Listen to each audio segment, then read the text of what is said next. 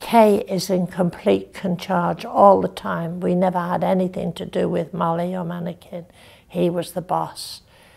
And I used to have to go and help people we made a howdah, is it, that you put on the back of an elephant, a saddle, and it was down over there.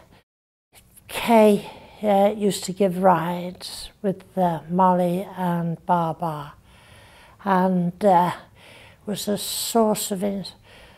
I wasn't very pleased because he got commission on how many rides he gave, but I didn't get paid at all.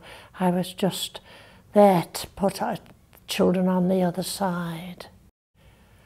And you never argued with Kay. The elephant will put his trunk around your foot, and you were up here to put and he'd laugh his head off because he knew you were thinking, oh gosh, you know, I hope Molly doesn't pull and that. But he had a tremendous sense of humour, yeah.